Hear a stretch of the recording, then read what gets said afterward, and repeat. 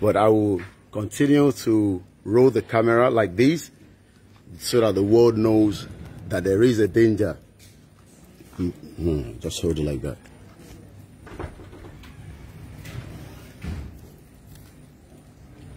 So let us say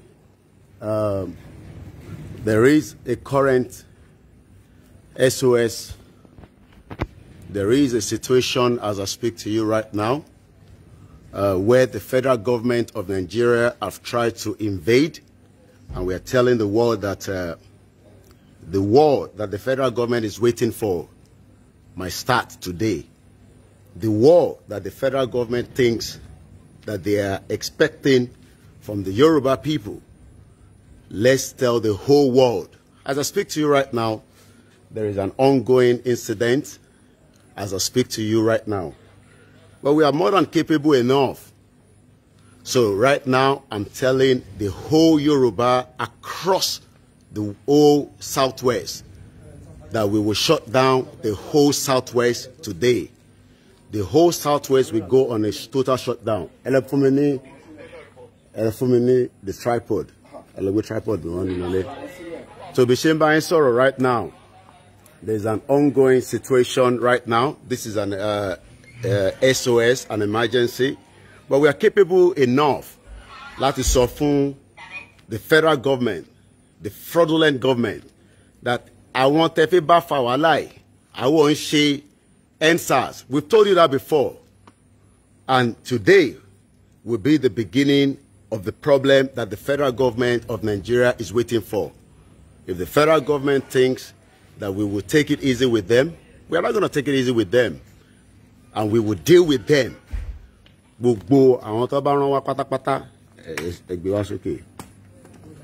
Yeah?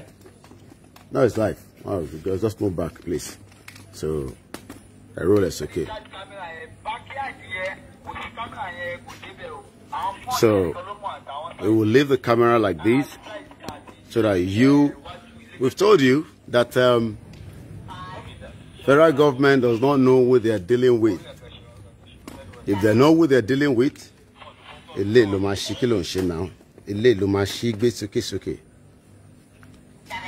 we roll the camera like this, yeah.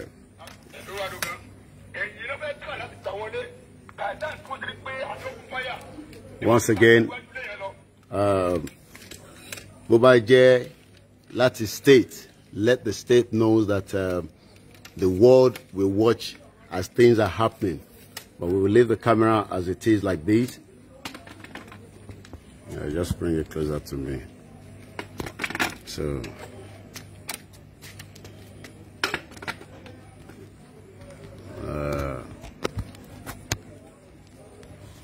àbárò pé àwọn máa wá níbi tí àwọn máa káwa mọ́ lójijì àwa máa lọ́mú kejì wa bí àṣìwò ṣàfihàn sílẹ̀ don't worry about that. Àwa náà máa sọ fún wọn pé ọbẹ̀ fi ògùn fẹ́ fi wẹ̀ nìyẹn. So let's leave the camera like this. Yeah. So share the broadcast.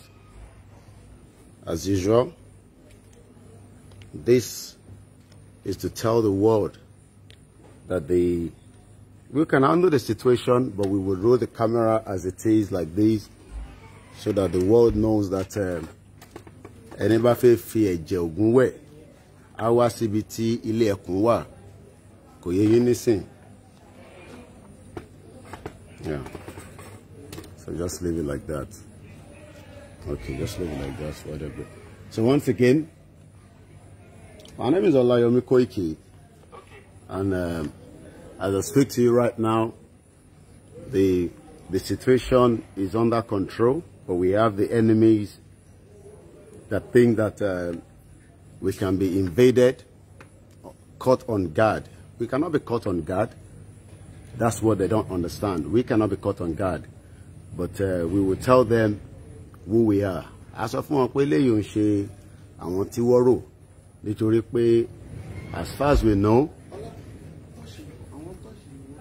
as far as we know, the situation will change ẹ lọ gbé kéde ti bí yẹn jáde. Yeah.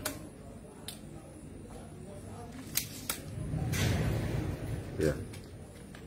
Ayé kéde fọ́ọ̀dì yẹn jáde. Lẹ́ẹ̀kan sí a fi ń yé gbogbo ọmọ káàárọ̀ oòjíire níbikíbi tí gbogbo wa bá wà pé ìjọba Nàìjíríà tí gbogbo wa ti mọ̀ pé ìjọba 419.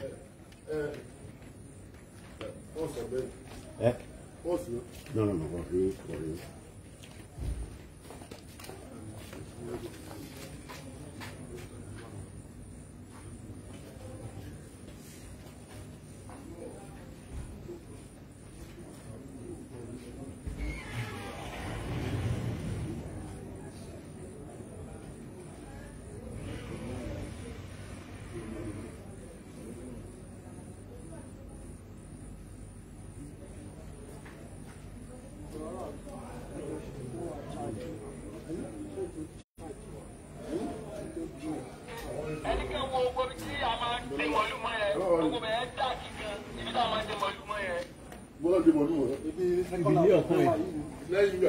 Ilé ọ̀kan yẹn.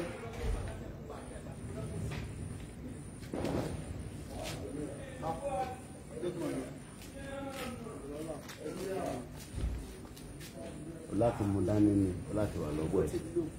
Ọ̀fẹ́ tó chájẹ̀. Ògùn chájẹ̀ wà ní. Alright, let's put this one up as well. Number 7.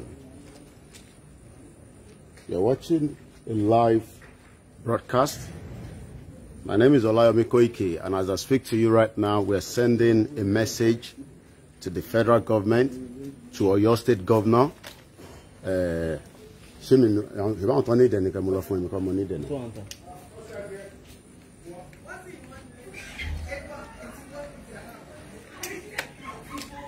Lẹ́ẹ̀kan sí àfẹ́fì yéjọba pé gbogbo tó bá rò pé àwọn fẹ́ ṣe kó yá tètè múra sí dáadáa. Ogun tó ń fẹ́ yẹn a máa fún wọn gangan. Tó bá jẹ́ pé ogun ló ń fẹ́, we shut down the whole fucking country. The whole fucking country will be shut down. No movement. There will not be no movement in the air in the southwest.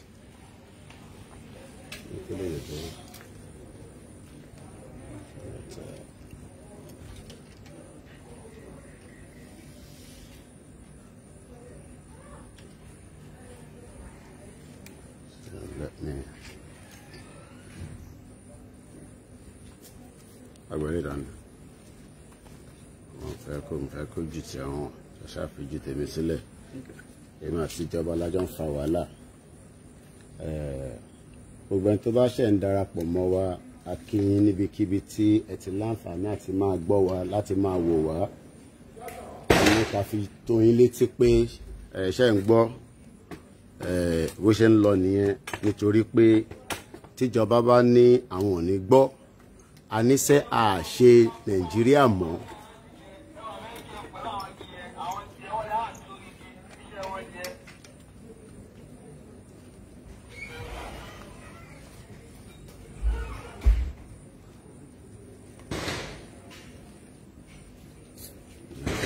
Kò ṣe ní stage ìdádé ti kọjá gbogbo yẹn. So lẹ́ẹ̀kan sí gbogbo tẹ́ ń gbọ́ yẹn, those are the àwọn tí federal government ń rán wá. Tó bá rò pé Hausa ló máa sọ wá di ẹrú for the rest of our life as Yoruba people, we are telling them that we cannot be slaves in our land. We cannot be slaves on our land. The land belongs to us. The land does not belong to the Hausa people. So as I speak to every Yoruba sons and daughters, there is an ongoing situation as I speak right now that the federal government of Nigeria, the state governors, or your state governor, Lagos state governor, every single one of them is involved because they are part of the system as well. So right now as I speak, we are sending a message to the federal government that we will not back down on this Yoruba nation journey. Yoruba nation journey is not something we will back down on. We will stand firm. We will fight to the end, to the last man standing. And that is what the federal government does not know. Right now, the federal government have decided to send their bulldogs. And those their bulldogs that they are sent would have to go, to where they don't understand. So, our Duru, we're not going anywhere. This land belongs to the Yoruba. The soldiers, the military, that the federal government and the state governor or your state chief, the Chief Makinde, they are all, thinking that they can take us on guard by coming at about almost, the time now is 26 minutes past 2 a.m. As I report from you, you'll be hearing the sound of gun. That is the federal government of Nigeria. You are hearing the sound of gun because the federal government of Nigeria have decided to operate. And we are telling them that, operating on us, into federal government in Rawan Kawa but what is by way our gun dúró lásán. So gbogbo ìró bọ́tẹ́ ń gbọ́ yẹn tó ní pàpàpàpàpàpàpà àwọn federal government àwọn tó ń rán wá nìyẹn bá máa pín ètò yẹn jẹ́ kí gbogbo àgbáyé mọ̀ pé sẹ́ tó bá sọ pé kí gbogbo southwest kó go on a total lockdown. That lockdown will start from today. We have told them that àwọn generation kan fẹ́ bá fà yìí ó yàtọ̀ sí generation ti tẹ́lẹ̀ gbogbo tó ń ṣẹlẹ̀ fún àǹfààní ẹ̀yin tẹ́ bá ṣe fara tẹ́ṣẹ̀ join wa ni pé ní ìta àwọn enemies of progress, they are already outside. They are trying to infiltrate. Àwọn lọ bá wọn nísìn ẹ rí pé àwọn lọ wá bá wa ìtorí pé jẹ́jẹ́ wa la dúró. We have the right to determine whether we want to be part of Nigeria or not. That is our own right as people. We don't want to do anything with them. We have the right to say that we are not interested to be part of the country called Nigeria. And nobody can tell us why we should decide to be part of Nigeria. Not even the governor, not even the senator. And that is our own right. The right that says, as Yoruba people, right? As the 28 minutes past 2, Monday 26th of April, Bishimba Soro, federal government have decided to roll out their tank. And we are using this message, to send Fumini a basket a chico swear, Fumin la Bamba Nico Fumini down the other phones, away. So Bishimba Soro, I think to Bugbo Omokaro Jire, where federal government or your state governor and all the southwest governor have decided, to come down on us. But what they cannot understand is coming down on us is not going to solve the problem on ground. They are probably going to waste more time because if they think that what they are doing in the southeast is what they want to do in the southwest, a sọ fún wọn pé ọmọ Yorùbá là wá. A sọ fún wọn pé ọmọ Yorùbá mo wá fi àsìkò yìí sọ fún gbogbo ọmọ káàárọ̀ oòjíire tó wà ní orí ilẹ̀ níbi tí ẹ wà pé àsìkò yẹn ó ti ń súnmọ́ àsìkò yẹn ó ti fẹ́ dé a ti ń fẹnu sọ tẹ́lẹ̀ ni mo sọ fún yín tẹ́lẹ̀ pé tó bá rò pé eré làwọn ń ṣe ìgbésẹ̀ tó gbélé ní a fi yé wa pé àsìkò yẹn gangan àti gbogbo ntí ẹ ká ṣe àwa mọ̀ tá máa ṣe gbogbo ẹ̀kọ́ la máa sọ lórí ẹ̀ but we will leave the camera to roll so that the world knows that the situation that we are facing will be transmitted live. If they like, let them back down. If they like, let them continue to come with more extra force. The time is 2:30 a.m. This is not a movie. The movie is not what we are doing. A Yoruba nation, we cannot be threatened by the federal government, the state governor, whether it's the state, whether it's the federal, whether it's the military, whether it's the navy. We cannot be threatened. The land does not belong to the north. Awusa koloni lewa, Awusa koloni lewa, awala nile, ilewa ori lewa de lawa. So, and we will continue to emphasize on that. We are not interested in their restructuring. What you're watching is outside as I speak to you. You might be hearing the sound of guns. Yes, that is the federal government that have sent their bulldozer, to come down. We're not going anywhere.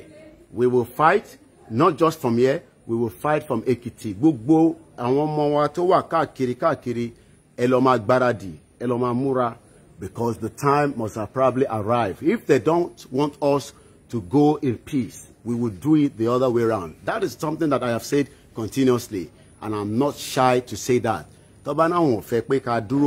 Together, and sort this out amicably. Then that means every Yoruba sons and daughters at home, Ogun ti dé, Eloma Agbára di Ogun oti dé. The fight is not going to be from here alone.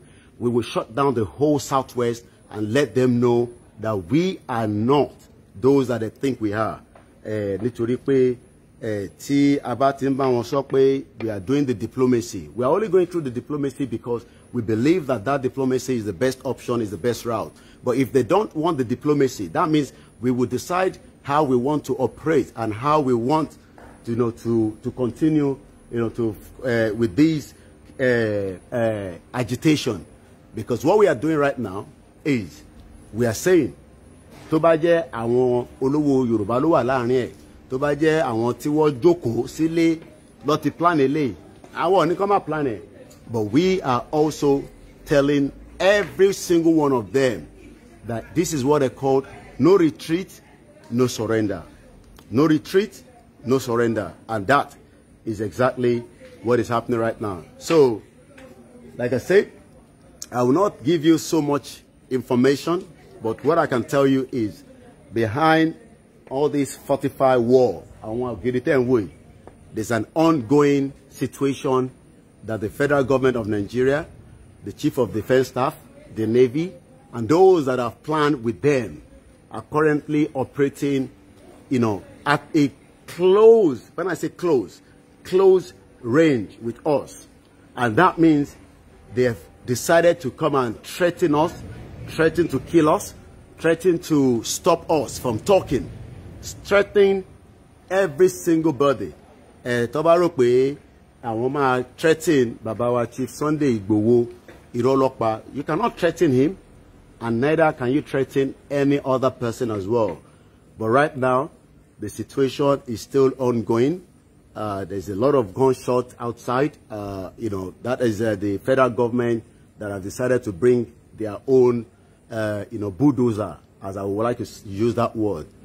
Otigbe, àwọn military wọn wá, wọ́n gbé gbogbo àwọn tí wọ́n rò pé wọ́n ní agbára. Àwọn kọ́ ló ní agbára, ibi tí máa ń sọ fún gbogbo yín, Ọlọ́run nìkan ló ní agbára, nítorí pé agbára ò sí lọ́wọ́ federal government. Federal government does not have the power. Federal government does not have the right to tell the Yorubas how we decide to live among ourselves. We are not going to live with them. We are not interested to live with them. This means that the peace that they don't expect us to continue will probably have to stop. We will have to stop the engagement of peace, and we might start doing what we think we have to do. Once again, you're watching Olayomi Koiki live from the southwest of Nigeria, where the federal government and all their military apparatus are currently operating outside, while we continue to roll the camera and tell the world that the situation that the federal government have decided to come down. We are also using this opportunity to continue to tell those that believe in this shit old fucking country called Nigeria, right? That this country you call Nigeria, if they think that they can threaten us, millions of us will stand firm. That is the job of the federal government. That is the sound that is currently ongoing as I speak to you right now. This is what we are saying for those of you that we have always said that the situation where the federal government think they can threaten everybody, Iberunye,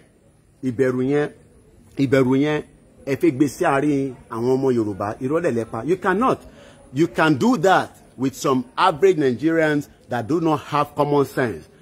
You can do that with average citizens, but you cannot do that with every citizen at all. Every citizen, you cannot do so. And as I speak to you right now, the time is exactly 2:35 a.m. the 26th of April 20. I told you that wàhálà tí ó ń ṣẹlẹ̀ ní Southeast, all these problems that the government is putting in Southeast, they've decided to come down now close to Southwest. But right now, I can tell you that the whole back-end team, let me put it that way, the whole back-end team are doing what they are meant to do.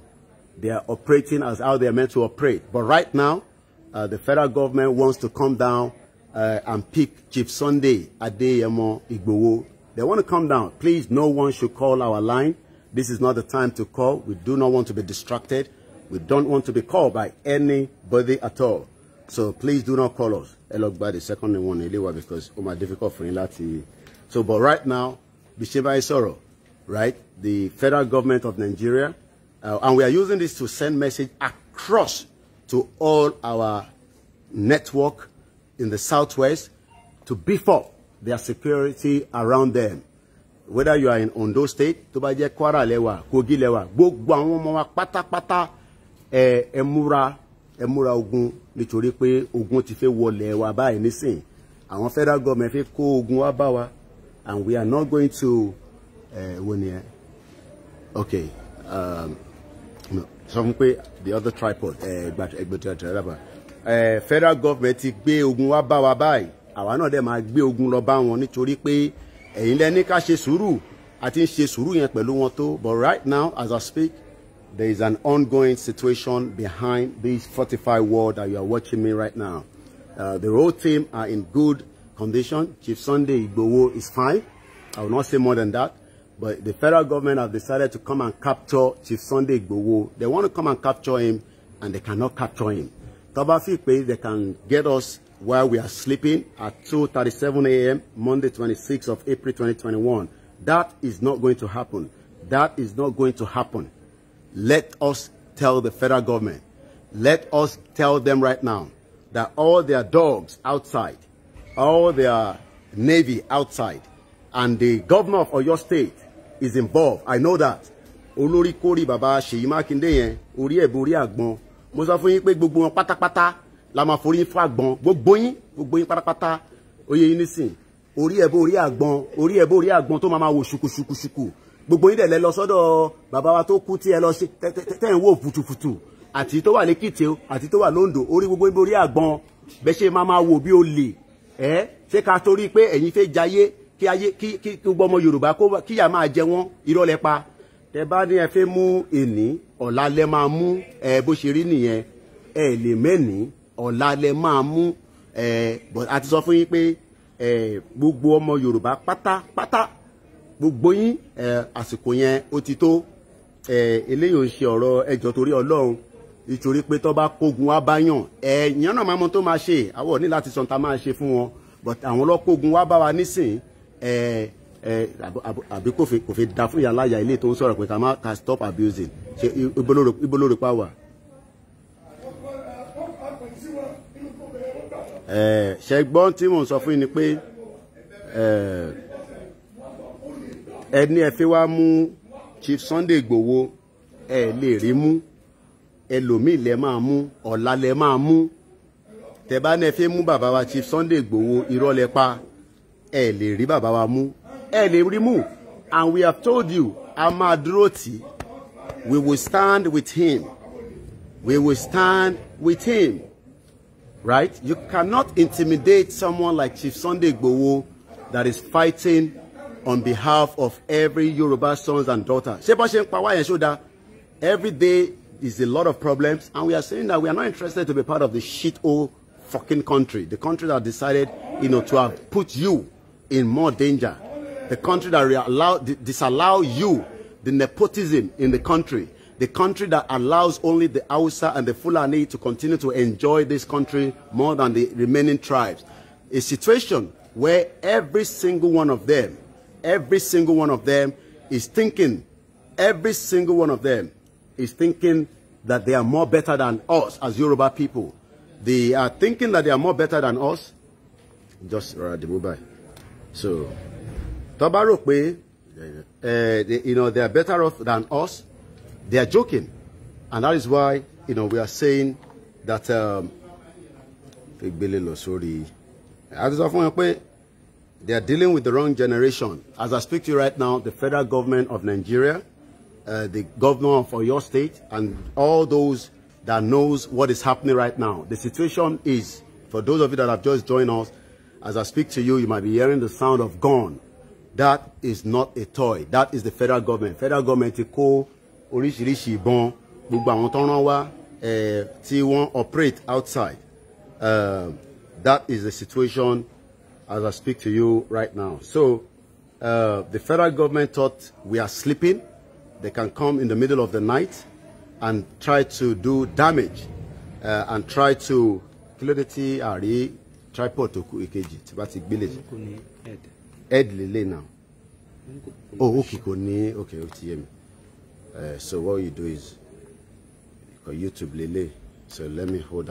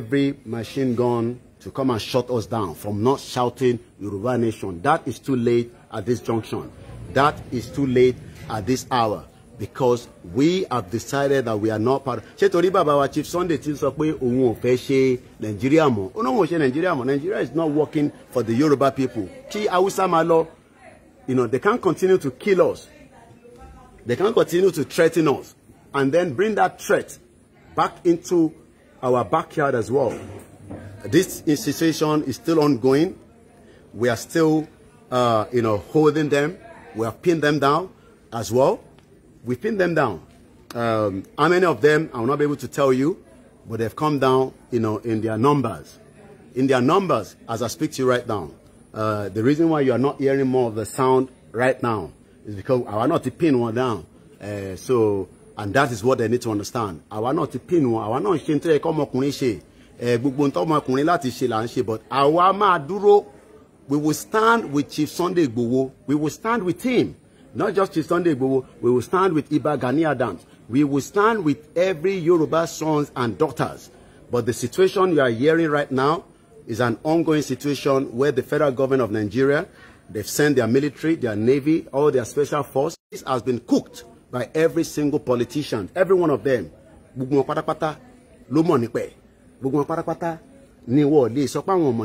know wants to invade us. So the situation is still ongoing as I speak to you right now.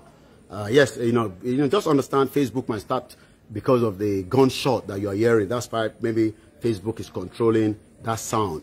So you are hearing the sound of a gun, not a toy. And that is the federal government, you know, unleashing so many of their weapons that they've used our money. Owo le Yoruba ni wọ́n fi ra gbogbo nti. They want to invade and pick up Chief Sunday Igboho, and what we are saying is we will stand firm. We will do the right thing that we need to do to defend ourselves. And this is also to pass message to every Yoruba sons and daughters, especially presently, to beef up your security around your surrounding right now. Because if they can be doing this right now, at this hour, at this minute, right close to our own resident, Oma share the same thing across the whole network. So we are now sending a message to every Yoruba sons and daughters to beef up now and prepare for the worst case scenario. Ejeka prepare for the worst case scenario. This also, yes, they think that we are sleeping. They think that, you know, we can just sleep and then, you know, allow them to, you know, to drop, their fighter, whatever that is outside. What justice is being done as I speak to you. They are in their numbers, from what I've been told, by some of our, strong, dedicated team.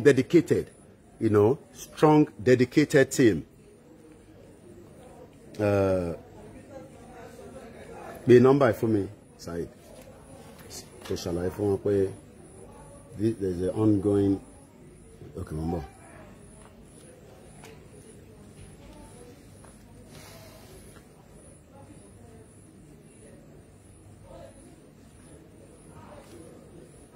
Lẹ́ẹ̀kan sí àwọn tí ìjọba rán wá pé kó wá gbé bàbá wa Chief Sunday Igboho kó má bàa sọ̀rọ̀ mọ́ àbí bẹ́ẹ̀ kọ́ ẹ fẹ́ jẹ́ kó sọ̀rọ̀ ẹ fẹ́ short ẹnu ẹ̀ pé kó má sọ̀rọ̀ ìyẹn Chief Sunday Igboho so tẹ́ bá wá gbé yẹn there is an ongoing situation lọ́dọ̀ bàbá nísìn ẹ sọ fún àwọn team. There's an ongoing situation right now. Yeah. If you are live, Bishop Bain Soro, so but the situation is still ongoing. Bishop Bain Soro, by anything. All right then. Okay then. All right.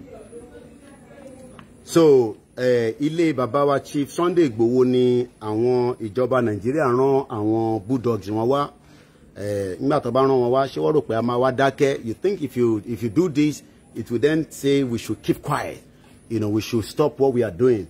Ká má bàa I think okay, let's do this way. So, I like being so correct. My being so being sorry, be not so that's it. I'm not sure the other side. Shall show by it. My team when I don't follow Allah. Billy Danibai. So Coco Billy Danibai. Let me say is an ongoing situation where the federal government have sent their bulldozer. Their bulldozer is operating outside while we are also you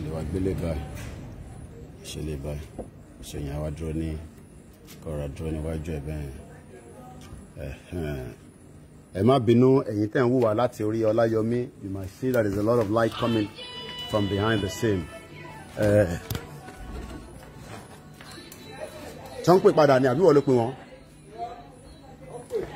Okay. Federal government of Nigeria have sent their bulldozer. So most of them Yoruba to wà ní Ondo, Kwara, Eko, beef up your security because if they can be operating right close to Chief Sunday Igboho, they want to do the same thing across the remaining part of the Yoruba land as well. So We are using this opportunity to send message across to all our hard-working warriors that are all over the place that the situation is an ongoing one. It's still an ongoing one as I speak to you right now. The time now, just for record purpose, is exactly 2:53 a.m. Ago mẹ́ta fẹ́ lọ lù, òun ni ago tí a wà báyìí. And the situation is still an ongoing one. It's very tense. And we are using this to say to every Yoruba sons and daughters that the situation that you are watching right now is a live broadcast where the federal government of Nigeria have sent their bulldozer to come and capture Chief Sunday Igboho. They've told them that teba debe keko gbe abibeko so teba ko debi ba eko lifted o wa jege bi baby o jege bi toy, you know, you think it's a toy abibeko wọ́n rò pé toy ni wọ́n rò pé toy ni ẹmúẹ̀kì ẹran bí ò rẹ̀ kọ́. àwa ò ní kẹ́ máa wá àwọn tó gbọ́ Yorùbá bá mi bá túmọ̀ ẹ̀ rò pé tẹ́ bá kọ̀ dé bíbá ó dàbí toy ó dàbí baby kẹ́kọ̀ọ́ máa wọlé ẹ̀ wá kọ̀ gbé bẹ́ẹ̀. It doesn't work like that. We have said that the country is not working. The North, the Hausa people holding the military, àwọn ló di military mú, àwọn ló di navy mú, àwọn ló di air force mú, àwọn ló di gbogbo ẹ̀ mú. It can't continue like this. And we are saying that, you know, àwọn bàbá wa ti sọ pé kẹ́ túlù iṣẹ́, kẹ́ restructure. And that's the time now is there's not even time for restructuring. Restructuring till late. Restructuring till late. What we are saying now is we want a self-determination. And then to one shop on first self-determination pẹ̀lú àwọn yẹn. Ìyẹn lẹ wá fi pé tó bá dàárọ̀ ní aago mẹ́ta fẹ́ lọ lu ní on the 26th ọjọ́ Monday. If you are invade wa, and we know because we have been aware of all these that you know, at one point or the other they will think that they can suppress us by bringing in, you know, their heavy load weapons and machineries and all that to come and, you know, detain. Irọ́ lẹ pa sẹ́, irọ́ lẹ pa, Yorùbá máa dá dúró. All right, Chief Sunday Igboho's house is currently being sieged by the federal government of Nigeria as I speak to you right now. So if you have just joined us, this is a live transmission coming all the way from southwest in Nigeria, Soka precisely, where the federal government of Nigeria is currently operating with their military outside. You know, and we know, please try to video them. Oh, no, don't worry about video them. You can hear the sound of the gun outside. You know, we don't have to video them. You know, the situation is ongoing. It's very tense as I speak to you. But lati withhold it. We can withhold it, and we're not going anywhere. This is not then. This is a different thing entirely. And there's no way that a situation like this, that the governor of a state, the governor of the state cannot say to me that he is not aware that the federal government is coming to invade Chief Sunday Igboho's house. Chief Sunday Igboho's house is not just an ordinary house that you can come and invade. He's fighting for his people. Is crying that his people, the Yorubas, are living in a very, very difficult situation. And he says, you cannot continue to kill us. The Fulani that you have brought into the country from Niger, from Chad. And you know, and Hausa, you know, lè lọ kó wọn wọlé nísìn, wọ́n ti wá di mẹ̀jẹ̀mẹ̀jẹ̀ mọ́ wa lọ́rùn. A lè rìn láti ibìkan sí ibìkan. A lè travel láti ibìkan sí ibìkan. What kind of life is that? We cannot continue to live in fear because the federal government, you know, wants to control every one of us. You brought all these, people from the Mali, Chad, into Nigeria to come and create havoc. And this situation that is happening is currently, ongoing as I speak to you right now. You could be hearing the sound of the gun. That is what the federal government thinks they can do. You know, people, because they have the gun in their hands, send circulars, Google platforms, Google, our warriors were copy for security, send messages in Google platforms were across the network. So, but like I said to you, the situation right now means that it is still very tense. Ocean gbono lọ́wọ́lọ́wọ́, tó bá ní gbono yeruku, gbono ni, bó bá jẹ́ pàdúrà ló mọ̀ ṣe, ìwọ máa ṣàdúrà, gbogbo babaláwo ẹ dìde, gbogbo wòlíì ẹ dìde, gbogbo àfáà ẹ dìde, in tó ń ṣẹlẹ̀ lọ́wọ́lọ́wọ́ ilé bàbá wa Chief Sunday Igboho, ibẹ̀ ni àwọn ìjọba sọ pé ibẹ̀ nìkan kàn láàárọ̀ yìí, and they are outside, the situation is still very tense. We are sending this message to the international community. Dàṣẹ́ ti rí pé jẹ́jẹ́ wa la jókòó nísìn tí ẹ fi wá wọlé wá bá wa in tí ojú yín bá dẹ̀ rí ojú yín rí náà nìyẹn. So so in tójú yín bá ti rí orí náà nìyẹn. So please. So currently, as I speak to you right now, there is a ongoing situation where the military and those that have been sent by the federal government to come and either pick Chief Sunday Igboho or to come and arrest him or to come and arrest some of us inside with him as well. Àwa dúró pẹ̀lú bàbá wa. Àwa dúró pẹ̀lú bàbá wa.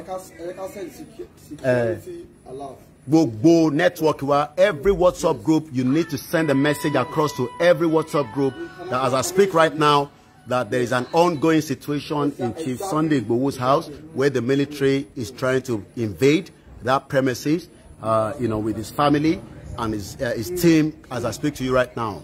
The federal government is currently, we are sending a message across to the whole world that Chief Sunday Igboho's house is currently under siege by the federal government of Nigeria, trying to arrest him, we don't know, trying to kill him, we don't know. But as you can hear, there's a lot of gun fights that is currently ongoing where the federal government is using, the same money that has been made from Nigeria to come down and decide that they can kill or take him away. Right now, this is the situation. East is live, and the time now is exactly just about 1 minute to 3 a.m., Monday, 26th of April. And this is a live transmission of what is happening currently right now as I speak to you. Presently, the situation is very tense outside. The situation is very hot outside. In terms of the numbers of those that the federal government have sent, we will be giving you account of that. But right now, the situation right now is very, very tense as I speak to you in Soka, ni Ile Babawa Chief Sunday Igboho, where the federal government wants to arrest him because he is speaking truth to the power. He is telling them that we cannot continue to be part of Nigeria. Nigeria is not working, and everybody knows that. We cannot continue to live in denial. We cannot continue to live in fear because of people in the northern part of the country, the Hausa Fulani. They are the minority. They are the minority, and the minority cannot suppress the majority. Awa the majority. Awa Yoruba Gongoni majority. Awon the majority. They are not majority. They are the minority, and the minority is what they want to do right now. Kí ló tó jẹ́ pé bẹ́ẹ̀ ló fi gbà? Ló bá fi gbà kò gbà bíà, wá gba ìgbẹ́ báyìí. Kí ló tó fi gbà bẹ́yẹ? Ó ní láti gbà bẹ́yẹ báyìí now. Ṣáàrí pa our life. Ẹ má jẹ́ kójú tẹ̀yìn tún hàn nínú camera now. We have to protect all our teams that are working tirelessly. Gbogbo ilẹ̀ mọ Saheed, so that's fine. Saheed can stay behind me.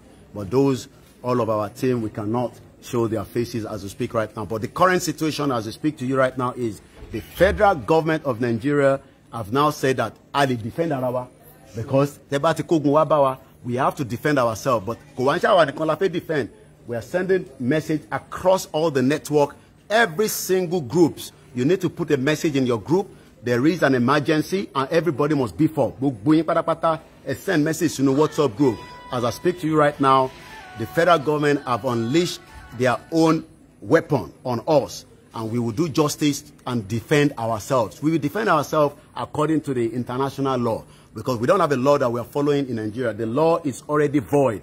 The law that we are following in Nigeria is currently void. That means as Yoruba people, we are not following that law. But right now, they've sent their military, their navy, or their security expert from wherever they have also supported them as well. And one thing I'll continue to stress, the state governor will not say that he is not aware of the situation. He is the chief security of this state, in Oyo State. And Seyi Makinde must have been told, must have been briefed, must have been hint that the Chief Sunday Igboho's house will be invaded at exactly 26th of April 2021. The time now is exactly 2 minutes past 3 a.m. The situation is still very tense as I speak to you right now, as we are reporting live. The situation is still ongoing as I speak to you right now. If they think that they can arrest, kidnap, or try to do the other way around to Chief Sunday Igboho, it is not too late, because this time around is different from back then. We've said it so many times. We will do what is meant to do. We will defend ourselves. We will do everything, but it's not just ourselves. We are also sending message to every Yoruba land now that the situation has changed in the last 1 hour. The federal government have brought the war on us. The war has been in their own side, but they've decided to bring the war. What it be war in ojule, and that is why we are saying that we will continue to tell them that we are not backing down. If they think that they can threaten, Chief Sunday Igboho from not talking, you can suppress him. You can use the military to come and harass him. If they think this is an harassment, you have actually sent your military to come down and do the, what have been planned, to come down to his house. You cannot come down to his house at 3 a.m. There is no invitation that you can say, this is the time. For those of you that do not know, the time now is just almost 3:03. 3:03, Loshelu, right? 3:03 a.m. This is not, afternoon or morning, but this is 3 a.m., right where the federal government have sent people to come down and either do whatever they want to do with Chief Sunday Igboho resident. Chief Sunday Igboho's resident is still currently under siege as I speak to you right now. The situation is very tense outside, but all I can say is he is doing very well. His family is doing very well. The team is doing very well. And as you can see, I am still reporting back to those of you that are far away and those of you that are also inside the southwest. But currently, I will say to you right now, this is something that we need to wake up now. Beef up all the security across the network, whether you are in Ogun State, whether you are in Lagos, whether you are in Osun, in Ondo. Send a message to your WhatsApp group and tell them that currently, as we speak right now, there is an ongoing situation. If you're not sharing the broadcast and let somebody knows, you might be putting them in danger because we don't know what is happening currently in the other state as I speak to you right now. Send a message right now to those of you in different groups. Let them know that there's an ongoing situation. There's a siege, as I speak to you right now, behind this fortified building of Chief Sunday Igboho's residence. This is the current situation. This is what is happening. And we are also using this to send a message to the international community. We're sending a message to the United Nations. We are sending a message right as well. Please do not call my number. Do not call my number at this particular hour. We are not picking any call. There's no point calling me. Whatever you want to hear, stay on the broadcast. You will hear so. Do not call. Please. This is not the time for you to call and disturb a live transmission that is going on at a very, very situation as I speak to you right now. What we are saying to the European Union, what we are saying to EU, African Union, what we are saying to every international community and all the ambassadors across the network living in Nigeria, that right now, someone that wants to fight for his people, someone that is defending his people, the federal government have now brought the war right on his doorstep. In Tonshele currently is what I'm telling you. The federal government sent their own bulldozer. They are currently outside, operating, but we have also doing justice and defending ourselves because we have the right. We have the right to defend ourselves. We have the right to protect ourselves, and we will use whatever we have. Defend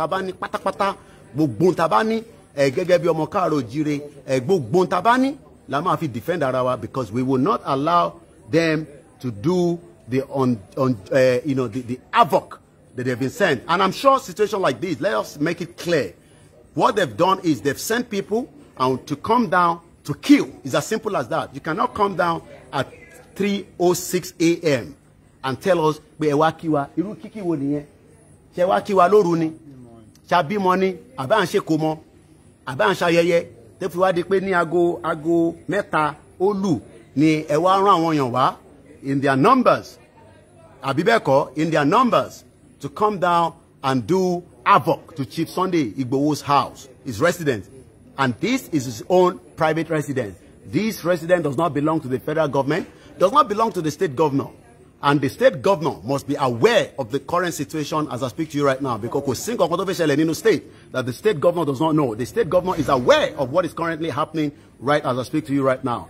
But we are also saying that we need to tell the whole world that the situation is still ongoing as I speak to you right now. Once again, my name is Olayomi Koiki and we are reporting live from the residence of Chief Sunday Igboho, where the situation is still very, very tense. But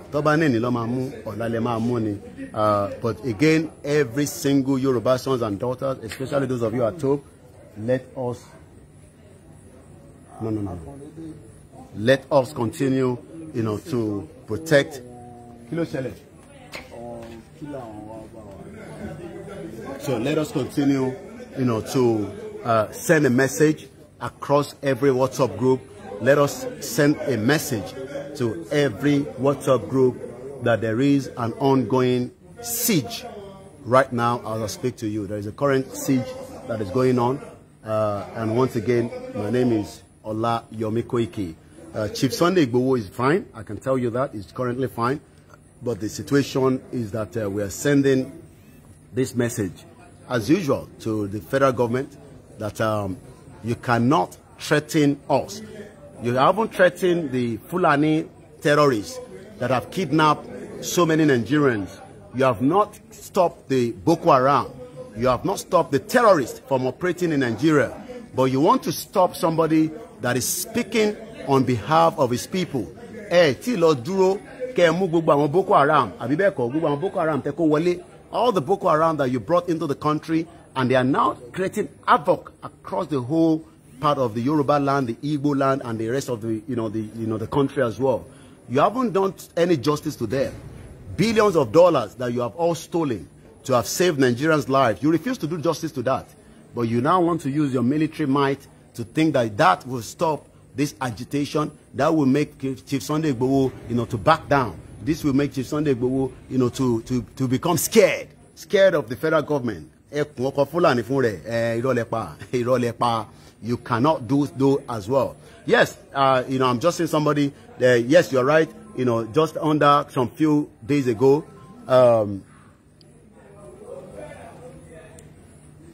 more life, there's an ongoing situation right now. So there's a hold on for life, hold on. There you go, sorry. And move far away. So once again, the ongoing situation at Chief Sunday Igboho's residence, as I speak to you right now. If you're a Yoruba man, woman, I will also say it's time for us to just beef up a little bit wherever we are. Beef up a little bit.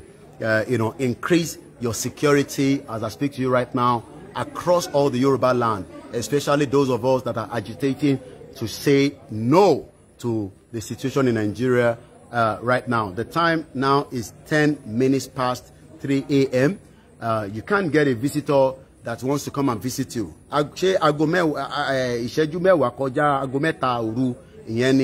Visitor man now wa efiwa kiwa kile fiwa kiwa fun shasomonu ni le fiwa kiwa. So don't press it, just press it from. So this is the situation that is currently ongoing. Emma Bino Enti and we were doing Oriola Yomikoiki because we had a call that I had to pick. That call was a very urgent one. But any of us should not call us as I speak right now. If you have to call us, speak to your group. Share the broadcast into your group. This is still ongoing situation. The situation is very tense as I speak to you right now. The federal government have sent every force to come and shut down Chief Sunday Igboho's residence. They think that by doing so, that will create panic. We will get scared. No, and then we will be scared. No. We have gone past that stage already. The stage of us and the federal government means that we are saying that we don't want to be part of this country. We want a total Yoruba self-determination. Nothing more than that. We are not interested. And as a spokesman for Chief Sunday Igboho, I am telling you currently, this is the ongoing situation right now. And the situation started just at about almost an hour ago, right, roughly now. And the situation is still very, very tense as I speak to you. So that means the federal government knows what they want to do. The federal government knows that, by bringing their own security, by bringing their own military, they might use that to shut every one of us, and then everybody will just run away. The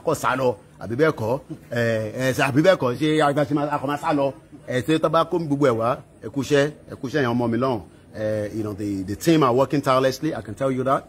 We have a dedicated team that are working. My job is from the media side to report the situation, and that is what I'm doing. The rest of the team are doing their own part. Everybody's playing their own part. Everybody is playing their own part. No one should call us. We are not interested to pick any call right now. The situation is what you can hear now. Any other situation, we will update, but right now is an ongoing situation, and we need to allow the camera to continue to roll. We are streaming on all our platforms. If you have just joined us, send a message, especially in your WhatsApp group. Let your WhatsApp group know that especially those in the southwest, because I can't tell what is happening in Lagos right now, because we are not in Lagos. We don't know the situation, what is happening in Ogun State. There was a peaceful rally yesterday where we took out our rally across Ifo. So that means we don't know what is happening in every Yoruba network, especially those that are agitated. So it is important that you wake somebody up right now. Wake your neighbor up right now, especially those at home, so that they can beef up. They know what to do. They know the right thing to do, but you need to wake them up now, because illuminate is soon.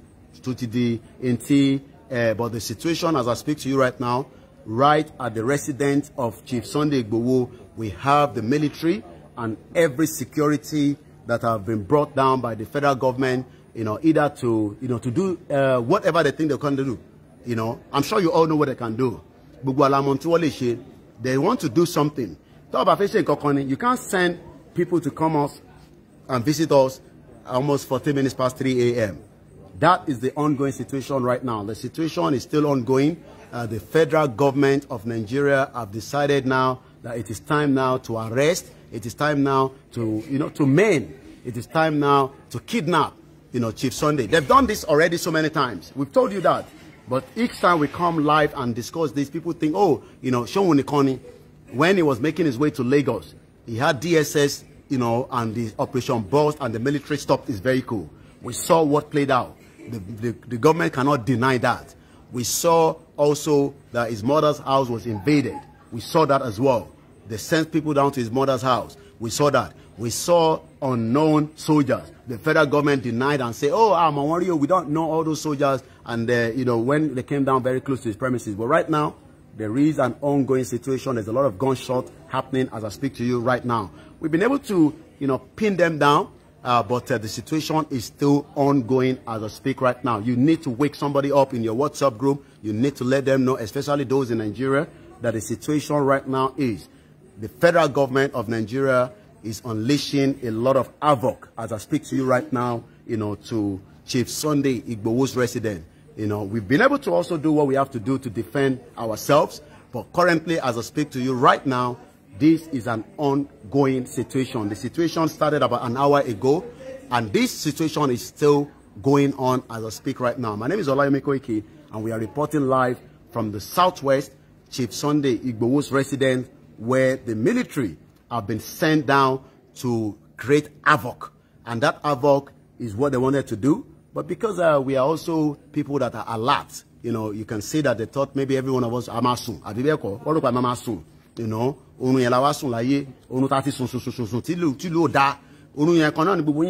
A lot of us have been sleeping. But this time around we are saying, they will come back again and say, oh, no, I'm a warrior. That is all lies. That is a lie that we would not tolerate every now and then. You cannot continue to say, there's a lot of gunshot that is happening, that's about some, meters away from us. And that is an ongoing situation as I speak to you right now. Chief Sunday is doing very well, I can tell you that, but his residence is still under heavy security right from Ibadan, where we are reporting from today, Monday, 26th of April, 2021. The time is exactly 3:16 a.m. As I speak to you right now, Chief Sunday Igboho's house is currently on a heavy security by the federal government that have sent those security, to do whatever they think that is something that they can do, either to shut him down, either to arrest him, either to, we don't know, but the current situation is what we are still dealing with right now. One thing we can say is Nigeria, we've said it before, is at the verge of breakup. We have told you that there's a war coming. We are Yorubas. We wanted to go out of country peacefully, but the federal government does not want us to go peacefully. They want to fight us. They want to kill as many people. They want to shut down as many people. They're probably looking for so many of us, thinking that, be about to capture, about to move, and no, you cannot do so, because this generation, we've told you so many times, this generation is completely different from the previous generation. Our previous generation were more scared of you, the people in the north and the Fulanis. We cannot be scared of you. We cannot be scared of you at no point. We cannot be scared of you because you have created the havoc that has made millions of Yoruba people to live in abject poverty. You have created the havoc that have allowed Yoruba people to live in fear. You have created the havoc that have allowed millions of Yoruba people to be living, in the abject poverty. And what we are saying is, we are no longer interested to be part of Nigeria. We don't want to be part of Nigeria because Nigeria has never worked. And this is when we are saying that Nigeria that has not worked, let us go out of our way. Let everybody go. Let the North stay on their own. Let the South stay on their own. Let the Southeast stay on their own. Let the whole shit-hole country breaks apart. The 1914 amalgamation has already failed. It is no longer working. It was set up by people that we don't know. And we are now saying that, these contraction that you've joined together has done more damage to millions of people. More people have died for your own negligence. More people have been, have been killed because this union that was joined together is not working. This country is not working. It's as simple as that. Is it a force to be part of Nigeria? We don't want to be part of Nigeria. We are not interested to be Nigerians. We are Yorubas. And we cannot do that to come and invade and threaten us within our premises. You cannot threaten us within the Yoruba land. You cannot threaten every Yoruba sons and daughters. This is not going to be possible. Kole possible. Kole possible. The worst case scenario is if there is no Yoruba territory, there is no Nigeria. It's as simple as that. It is not. If there is no Yoruba territory, if you are in any WhatsApp group, please wake somebody up, especially those that are working tirelessly, right as we speak right now, circulate all the messages and tell them there's an ongoing situation. There's a siege. Let me use that word. There is an ongoing siege at the residence of Chief Sunday Igboho's house. The time now is 19 minutes past. We've been streaming for almost an hour.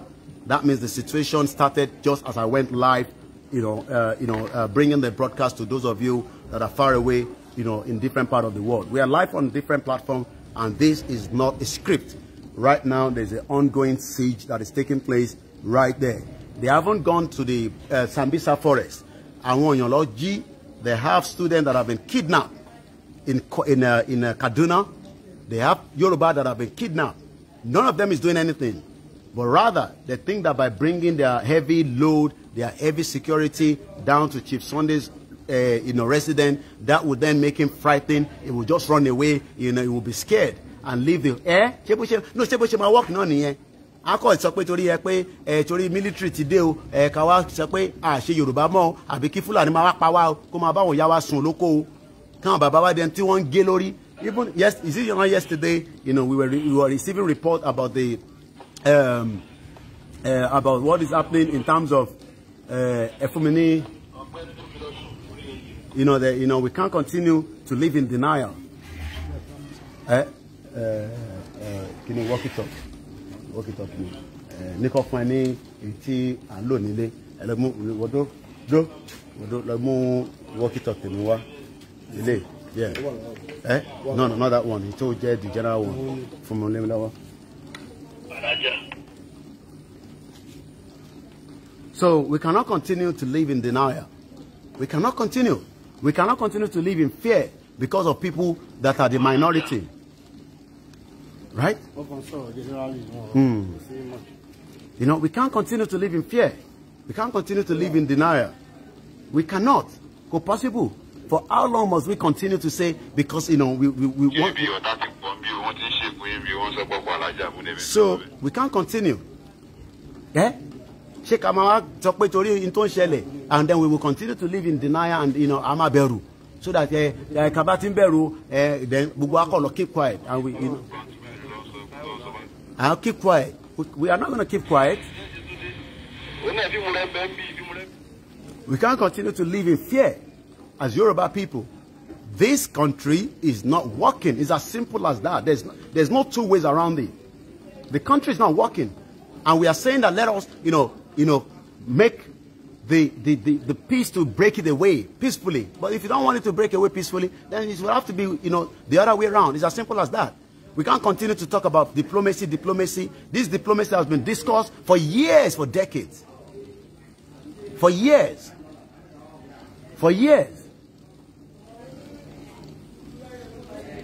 So, in Timon, the situation as we speak right now, Chief Sunday Igboho's house is under siege. It's under siege by the federal government of Nigeria. You know, we need a lot of these. But we say walkie-talkies, you know, satellite phones. If they decided they want to disconnect these now, we still need to be able to reach out to the world. But we are doing a lot of things behind the scene. But the Yoruba nation now cannot stop that. Ìyẹn ti late. Ọkọ̀ tó ti ṣí ní Yoruba nation. Ọkọ̀ tó ti rìn síwájú kò ṣe padà sẹ́yìn. Kódà mo sọ fún yín kẹ́ lọ kó gbogbo àwọn tí ẹ ní Chad ní Mali kẹ́ lọ kó wọn wá. Ọkọ̀ tó ti ṣí ni. We have moved. The Yoruba nation vehicle has moved, but right now there is a security siege. Àwọn federal government rán àwọn bulldogs wọn wá, and that is ọ̀rẹ́ níbi tí bulldog bá lọ tó bá lọ ṣíléwọ̀ bulldog tó bá ṣíléwọ̀ ní tó bá bá wọ́n ní ajá tó ṣe kí ni wọ́n ní ajá tó wọlé tẹkùn ẹ̀jẹ̀ ló fẹ́ fi wẹ̀ ní nítorí pé jẹ́jẹ́ wa la jókòó jẹ́jẹ́ wa la dúró níbi táwa. And this is the time now that we are saying to every one of us, the country is going down. It's going in flames. Ṣẹ̀rẹ́ tí bá ń ṣe program Koiki má jẹ́ ká jagun ìgbà ọ̀la ní jagun ṣé gbà tó gbógun wá bá wa nísìnyí ká má jagun àbí bẹ́ẹ̀ kọ́.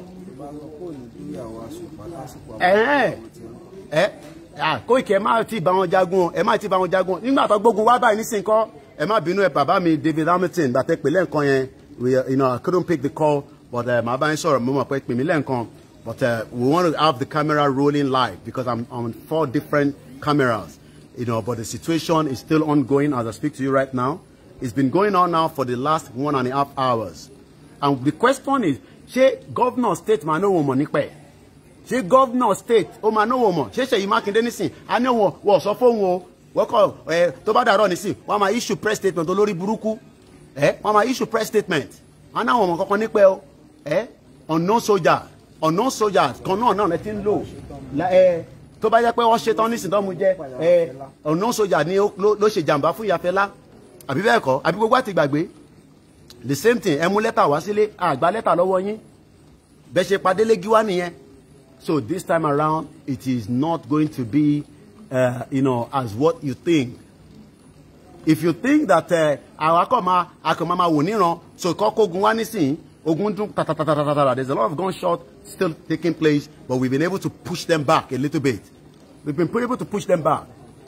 Bá ní àwọn kọ́ máa wọlé kọ́ lè wọlé bẹ́ẹ̀ yẹn lè wọlé bẹ́ẹ̀ yẹn. But into important ni pé every one of the Yoruba sons and daughters, this is the ongoing situation. Tó bá lè wọlé báyìí àbí bẹ́ẹ̀ kọ́ ẹ fẹ́ wọlé kẹ́kọ̀ọ́ wọlé kẹ́kọ̀ọ́ gbégbì kẹ́ máa rú lọ ẹ̀kọ́ gbégbì ó wá jẹ́gẹ́ bí bèbí ó jẹ́gẹ́ bí toy bẹ́ẹ̀ bá tẹ̀ wá fẹ́ gbé òun àwa ò ní dúró àwa ẹrù pàwọn máa sá lọ ni. No, we are with him. We will stand firm with him. We are with Chief Sunday Igboho 24/7. 24/7. We will stand with him. We will stand with the family. We will stand with the, you know, with the whole family as we know. So tó bá wù wọ́n tó bá ní àwọn fẹ́ ká lọ ní ti diplomacy is not working àti sọ yẹn ti pẹ́, but the Yoruba believe that we can do diplomacy. ṣé Fúlàní ní sèfé bá wa ṣe diplomacy lọ́kọ́ sójà wọlé wá bá wa èmi bí yín ni o ẹ jẹ́ ká ṣe rí diplomacy ẹ jẹ́ a máa sign petition. Ṣé ọ̀rọ̀ petition ran tó wà nílẹ̀ nísìn? Ṣé ọ̀rọ̀ petition ó ran tó wà nílẹ̀ nísìn? Ṣé diplomacy ran tó wà nílẹ̀ nísìn? And that is why we are saying that, you know, let us just go. Tó bá fẹ́ dogun kó dogun. Ẹ̀yin máa sọ pé tó bá dogun ṣe àmọ́ ogun kọ́ lọ tó ti ṣẹlẹ̀ báyìí nísìnyí tó ń ti wá tatatatata. Ogun ò tí dé. Ó dìgbà tí ó bá wọ gbogbo ilẹ̀ Yorùbá tán pa gbogbo wa tán lẹ́ máa mọ̀ pé I told you there's already war in the country. Last year, go back and look at my broadcast on the October 21st. 21st kọ́ lọ́pàá àwọn ọmọ yẹn. And we are already operating on a full moon. I can see the full moon. Nǹkan máa lè orí pé full moon láwà so ẹni tó bá yé kó yé full moon láwà nínú Ramadan àbí bẹ́ẹ̀ kọ́ kò rò pé ẹ kò wọlé gbìgbìgbìgbì ẹ kò gbé ẹ máa gbé lọ. I told you last year, go back and review one of my video October 24th. Kó tó di pé wọ́n pa àwọn ọmọ yẹn ní Lekki Toge ní alẹ́. I declare war on October 21st in the afternoon at one of our broadcasts at 12 p.m. I declare war. But some of you don't believe that is war. Ẹ sì ń pípé kò sógun because ẹ ń wọ Nàìjíríà ń jáde. Ogun ti wà nù Nàìjíríà already. Because ẹ sì ń wọlé ẹ ń jáde. Àwọn tó láǹfààní àti wọlé tó jáde, àwọn tó lè jáde, àwọn yẹn kàn wọ́n ti sọ àwọn yẹn di gùsùmù. Wọ́n kàn sùn, wọ́n kàn jí ni. Ṣùgọ́mù. Sorry láti sọ, but gbogbo àwọn ọmọ Yorùbá, wọ́n ti ẹlòmíì poverty ò tẹ̀ jẹ́ kó ronú mọ́. Poverty ò jẹ́ kó ọmọ Yorùbá mi kó ronú mọ́. But currently, if you have just joined us, we have the military and all their security apparatus that have laid siege. It's an ongoing situation. We've been able to pin them down, to far away, but there's still ongoing situation. Diplomacy cannot work. Nigeria is not a diplomacy country. Hausa of Egbon Kokon, Fulani of Egbon Kokon, they want to keep us together, and we are not interested to be kept together. We are not interested.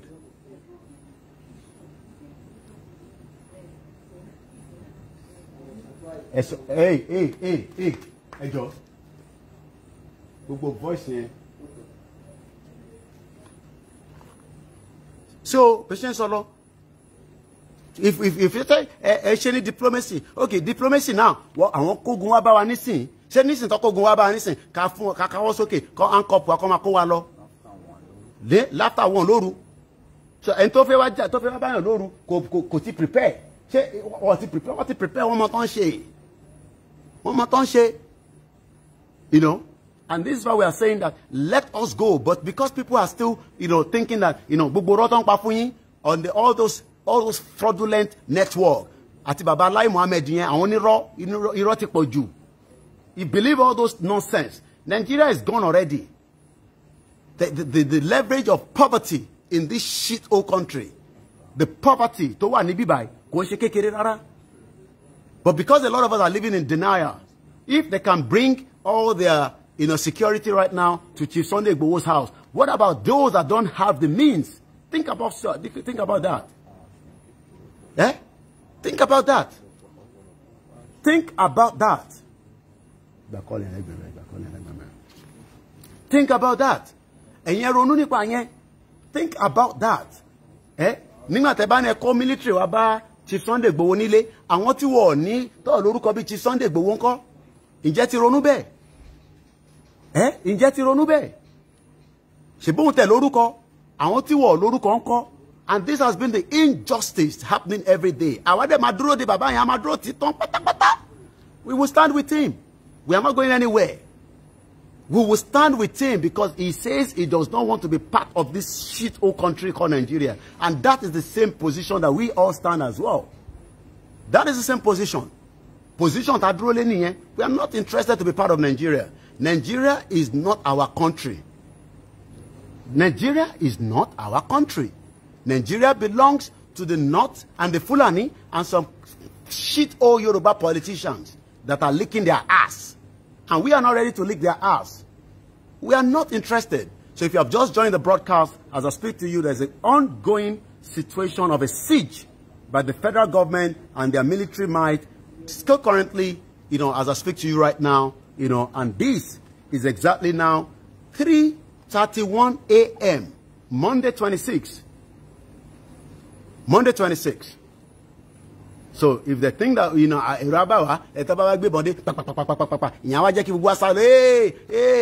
no, that's nonsense. That is too late. It is just too late to say that. What we are saying is enough is enough. The Yorubas are not interested. We can have some Yorubas that wants to be part of Nigeria. Let them relocate to the north. Let them relocate to the north. Let them relocate to the north. But our we will stand on our feet. This situation started almost an hour and a half ago right now. An hour and a half ago, there's we saw them coming, but they thought we were sleeping. And we but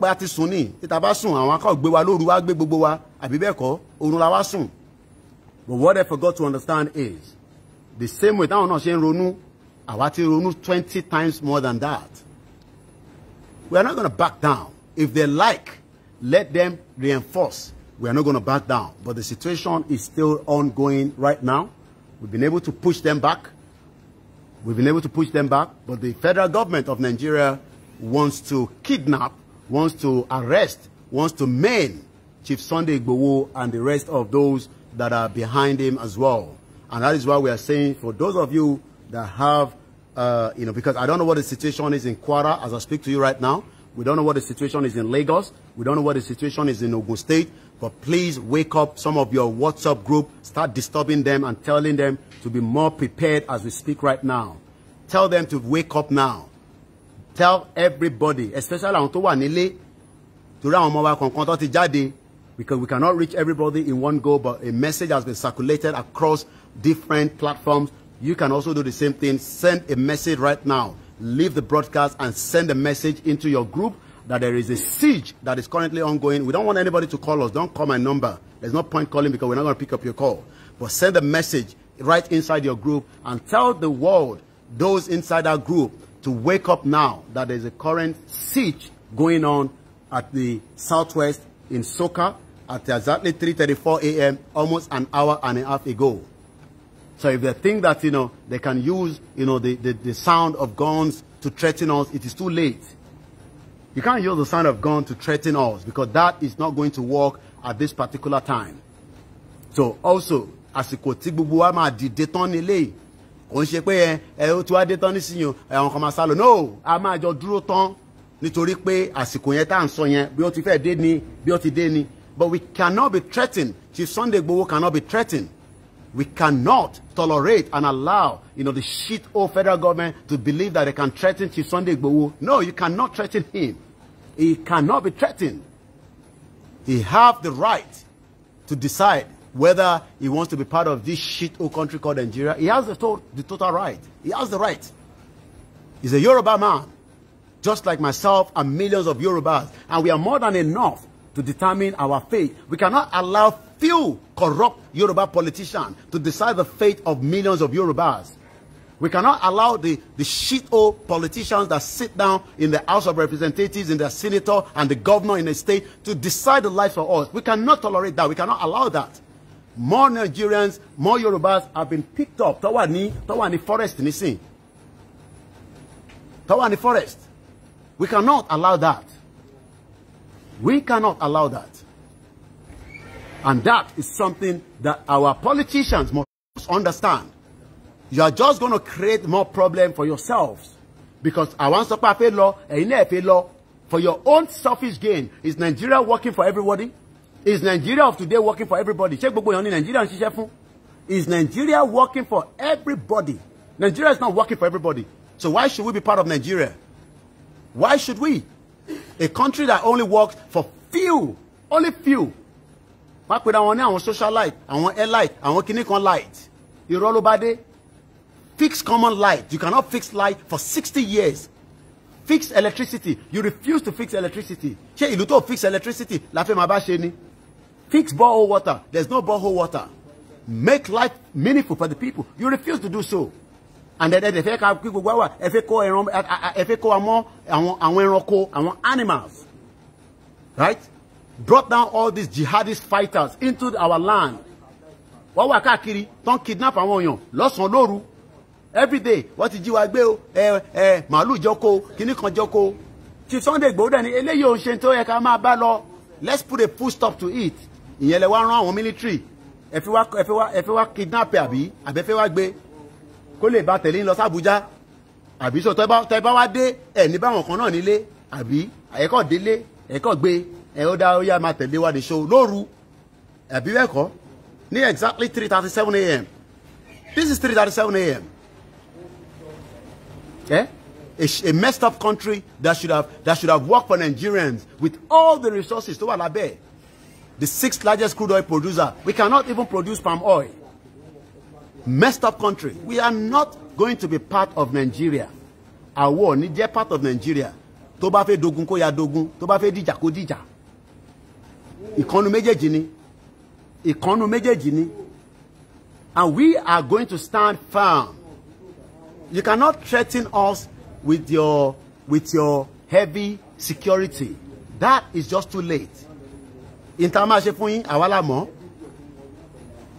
Àbí bẹ́ẹ̀ kọ́ torí pé ẹ wá bá wa nínú ilé wa ni inú ilé wa lẹ ti wá bá wa nísìn, and we would defend. Eléyìí ń sọ̀rọ̀ pé we would defend ourselves with whatever we can use to defend ourselves. It's just as simple as that. We would defend ourselves and we know what to do. But we are saying that enough of this nonsense, enough of this atrocity, enough of this injustice, enough of this, evil that is being done by so many minority against majority. Minority ni wọ́n, who are the Fulanis? Hausa Fulanis. Àwọn ni majority ni. Àwọn ni majority now. They are not the majority in this country. So why then must they say that we must keep Nigeria together for their own selfish gain? Why then? Why then must we? We are doing what we have to do to pin them down. But as I said to you, there is still an ongoing situation right now, at the residence of Chief Sunday Igboho, where the federal government bulldogs, things that they can just come in the middle of the night. Eko wọlé lóru, àbí? Àwọn tẹ́tẹ́ wá bá lóru yẹn, àwọn sùn. Àbí bẹ́ẹ̀ kọ́, ẹ rí pé a sùn. Ẹ rí pé orun wà lójú wa. Bàbá tẹ́ sùn, a máa sùn àsùnpara. Ẹ máa sùn àsùnpara, àbí bẹ́ẹ̀ kọ́? You cannot stop this movement. This movement, ìrìn àjò tó ti bẹ̀rẹ̀ ní. Ani Gunmen tó lọ ń bá àwọn terrorists sọ̀rọ̀ lójoojúmọ́. Lọ mú Gunmen. Ìyẹn káàkiri gbogbo ilẹ̀ Yorùbá. Ó ní God, ó tún wá sílẹ̀ Yorùbá. Ó negotiate on behalf of the terrorists. Àbí bẹ́ẹ̀ kọ́? Àwọn yẹn wà níbẹ̀. Ani Boko Haram, àwọn yẹn wà níbẹ̀. Al-Qaeda, àwọn yẹn wà níbẹ̀. Ráwọn yẹn lọ pin mọ́lẹ̀. Kẹ́ lọ máa ṣàìsùn pẹ̀lú wọn ní Sambisa Forest. Ilé bàbá wa Chief Sunday Igboho lẹ wá fẹ́ wá, àbí bẹ́ẹ̀ kọ́? Èyí tó bá ṣẹlẹ̀ sójú yín ó ṣẹlẹ̀ nìyẹn. Àbí bẹ́ẹ̀ kọ́? In tó bá ṣẹlẹ̀ ó ṣẹlẹ̀. Tó bá máa di wàhálà kó tètè di wàhálà. We have terrorists across our land picking up our people, demanding ransom 2 million, 3 million, 10 million, 15 million. Àwọn kan sọ 15 million. So, ṣé bó ṣe máa lọ náà lélẹ̀ ẹ̀yin ọmọ Yorùbá? Ṣé bó ṣe máa lọ náà ni? Ṣé bá ṣe ká fi sílẹ̀ kó máa lọ báyìí? It's just too late. The situation, we've been able to push them back. But if you're live with us, you have to probably wait until after the end of the broadcast. You will have been hearing a lot of gunshots. But at the moment, we have been able to push them back, and reinforcement as well is already on its way. If you are making your way down, make sure you also reinforce yourself, just as the Yoruba sons and daughters. Especially gbogbo àwọn other states. This is also to beef up your security, and I'm sure you know what I'm talking about. Beef up all the security along your own network, because currently we don't know what the situation is in those states. And as you know, if they can come down into the close perimeter of Chief Sunday Igboho's house, we need to also be sending message. So that's why I said, Elosinu WhatsApp group. Keba deliver message. Power on. 3. Keba deliver message.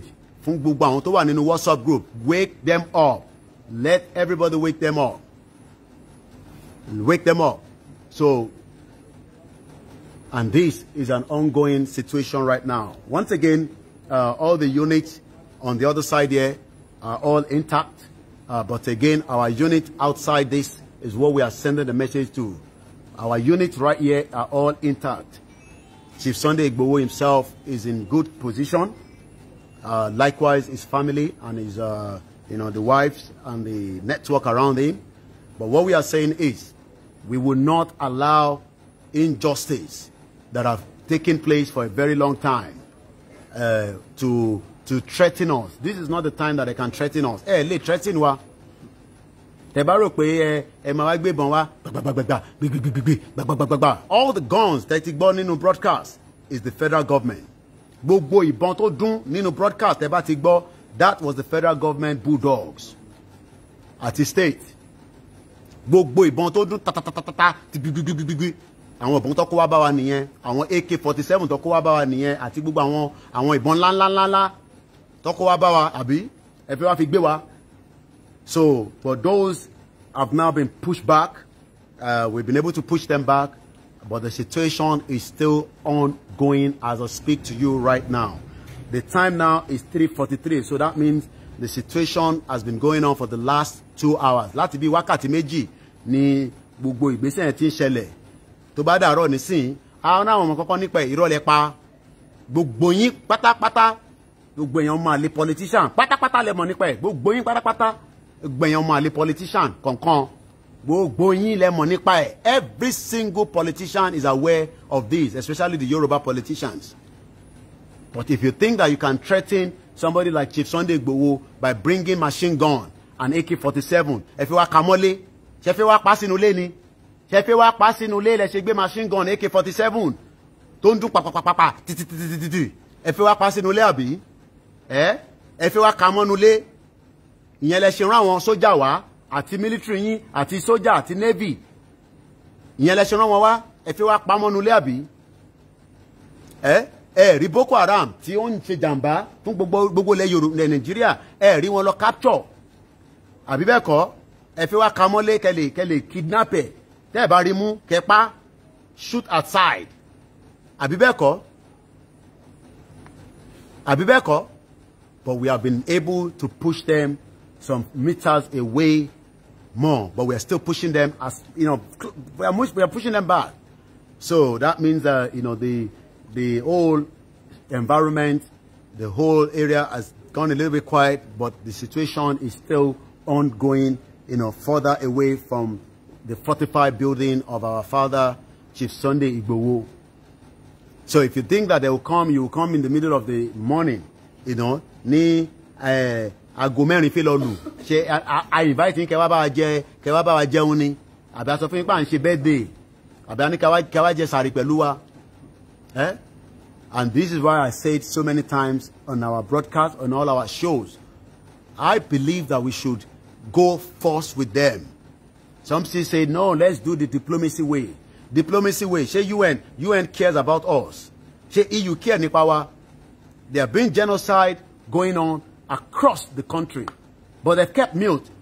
As Muslims have been killed, Christians have been killed, none of both religions that believe in their own Ifa have been killed. Millions of Yorubas have been killed. Millions of Igbo have been killed. Millions of different tribes have been killed. 60 years. 60 years of nonsense. 60 years of shit-o independence. She independent not near. Where a particular section of the country holds the nepotism, holds every position. Bó bá lọ sí port, àwọn ló wà níbẹ̀. Bó lọ sí immigration, àwọn ló wà níbẹ̀. Every part, àwọn nìkan ló dì mú. And people say we should continue with democracy. Ṣé democracy náà là ń ṣe yìí? Ṣé democracy lè tá ń ṣe yìí? Ṣé democracy là ń ṣe yìí? Democracy náà là ń pè léyìí. And this is why we are saying to every single Yoruba's sons and daughters still believing in this shit-o country, if they can threaten, because for us, this is not just threatening, but to also try to maim Chief Sunday Igboho. This is what they want to do. Bí àtàwọn bá mú kúrò lọ́nà, bí àtàwọn bá mú kúrò lọ́nà yẹn, ilẹ̀ Yorùbá, àwa wá dákẹ́. Ntẹ́ lè mú gan ni, àkàndá tọ́lọ́run dá ni tẹ́ lè mú ni. Àkàndá tọ́lọ́run dá tẹ́ lè mú. Àkàndá tọ́lọ́run dá ni, Ọlọ́run ló dá fún rẹ̀. Ọlọ́run fúnra rẹ̀ ló dá. Ìlú tí mosquito ṣì ń fò káàkiri, ẹ̀rí mosquito, òun ni ẹ lára screen. Mosquito ṣì ń fò káàkiri. Malaria ń pa àwọn èèyàn káàkiri. Cholera ń pa àwọn èèyàn káàkiri. In 21st century. And a lot of people think, ẹlòmíràn ni tẹ́ bá wá délé Yorùbá yẹn, ta ló máa wá ta lè máa fi jẹ lórí. Ọ̀rọ̀ dẹ̀, ọ̀rọ̀ rúnrún. Ṣé Nàìjíríà tá wà yẹn, ìyẹn ni ká dúró sínú ẹ̀. Ẹlòmíràn máa béèrè ìbéèrè òpònú. Àwọn èèyàn kúkú ń gbọ́, a ní kẹ́ má pè. Àwọn èèyàn kúkú ń gbọ́ràn. Nígbà tá a bá ní kẹ́ má pè, ìgbà yẹn gan lẹ fẹ́ pè. It's not the time to call. Please do not call. Do not disrupt the broadcast. We leave the broadcast on as kódà kò bá tẹ́lẹ̀ bá tán màá tún bẹ̀rẹ̀ míì. Sọ fún yín pé ṣeré. But right now, the federal government of Nigeria have sent their soldiers and all their security apparatus to come and create a siege around our house. But we've been able to push them back. You know, I don't know. All our politicians, the governor of the state, Seyi Makinde, cannot say to us he's not aware of the siege that is taking place right now, because he is the first security. That means he's no longer the security chief of the state. It's as simple as that. If the governor wakes up in the morning with all their fuckery, you know, press statement and say, that means governor is chief security of the state, because in governor so important at this particular time in the history of our time. Because the governor that means he's no longer the chief security of the state. It's just as simple as that. Because she siege biru kobai. The governor then there is no point being the governor of the state. It's as simple as that.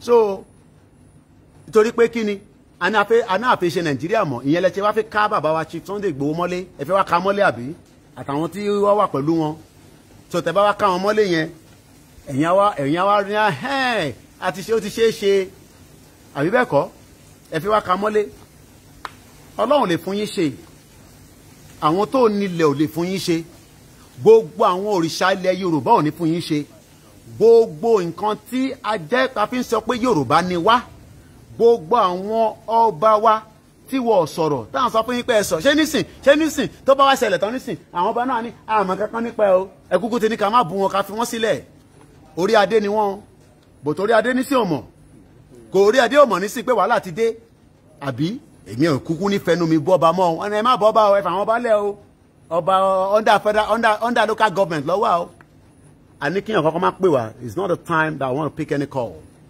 It's not the time. I want to be on the broadcast like this. Gbogbo tẹ́ bá fẹ́ bá mi sọ kò ṣe ní wákàtí kò ṣe ní nígbà tí wọ́n bá ṣe broadcast tó yàn important báyìí àsìkò tí yàn ń pè kọ́ lélẹ̀ àsìkò tẹ́ fẹ́ pè mí kọ́ lélẹ̀ ẹni tó bá ń pè àsìkò tẹ́ máa pè kọ́ lélẹ̀ because it's important that somebody like me is on the live broadcast and continue to report what the situation is happening to you all. But trying to call, you are going to take our the broadcast away, because if I pick the call, you are definitely also, disturbing, the broadcast. That was how to get, team one, and, we have the radio, we're monitoring the situation. We've been able to push them back. So, we've been able to push them back as well. But our way, enough is enough. Nigeria is not working. And we are telling the international community again that Chief Sunday Igboho's residence is currently at siege as I speak to you right now. They will come out and say, oh, ma won yan o. So àwọn tẹ́ mọ̀ tó ń gbé AK-47 wá fẹ́ ká wa mọ́nú lé ẹ mọ̀ wọ́n. Àbí bẹ́ẹ̀ kọ́? Tẹ́ fẹ́ pé AK-47 wá bá wa mọ́nú lé.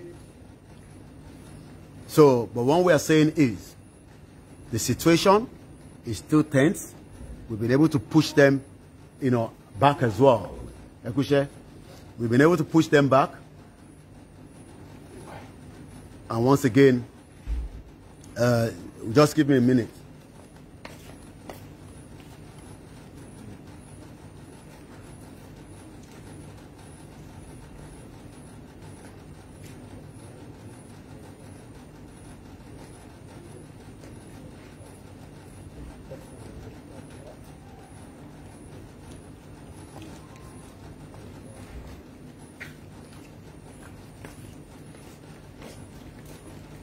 All right.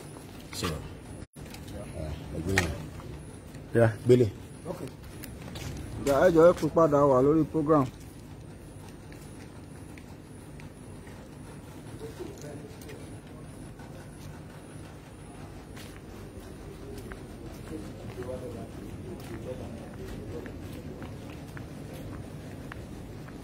God bless you.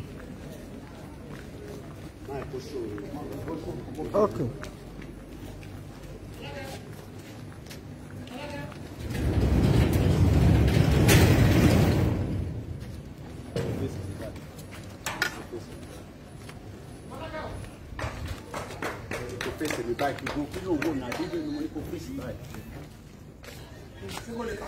No. Okay. Just before I bring the broadcast to an end, in just about few minutes, let me say, the whole world knows that at about almost 2 hours ago, my name is Olayomi Koiki, I'm the spokesman for Chief Sunday Igboho, and just about some 2 hours ago, we picked up a signal of the security that alerted the whole unit. And the unit was alerted because of the danger from the federal government that wanted to invade Chief Sunday Igboho's house. And what we are saying to the international community, that you cannot come down to Chief Sunday Igboho's house at about 4 o'clock in the morning, either to invite him or to speak to him. This situation started just about 2 hours ago. The situation, as I speak to you, has been suppressed. It was a siege, and the whole world knows the meaning of a siege. You wanted to capture him, and if you cannot capture him, you probably want to kill him. And if you don't want to kill him, the question then is, Kilo Gbeyiwa ni almost 2 a.m. down to his residence, his private residence. This is not a government residence. It's his private residence where he has his family and the unit of those that are working with him. As I'm going to bring this broadcast to an end right now, I say once again, the situation has been brought under control by the unit. But one thing I'll say to the international community again is, just as we have come out continuously to say that the situation of Chief Sunday Igboho is something that the international community must now look into. When from the United Nations, the European Union, the African Union, and the remaining G7 and G20, that this is a man that has now become a threat to the federal government. And the federal government are ready to do anything to take him out.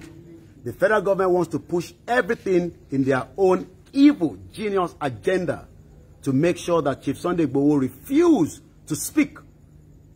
And what he's fighting for is the justice for his people, humanity. He cannot continue to allow his family. When I say his family, the Yorubas are his family because he's a Yoruba man. He's not from another tribe. He's a Yoruba man and he's only fighting for his people. We will release a proper statement in the morning sent to the international community. But on this note, we'd like to keep this record that at 2 a.m., almost 2 hours ago, the federal government, as you can see, that's why I came out, so that you can know that it is still at the early hours of the morning, sent down their bulldogs to try to invade us and Chief Sunday Igboho. My name is Olayomi Koiki, the spokesman for Chief Sunday Igboho. Have a very good morning. Goodbye, man. Move, okay. When you can move there, if I move, I'm a pick with you.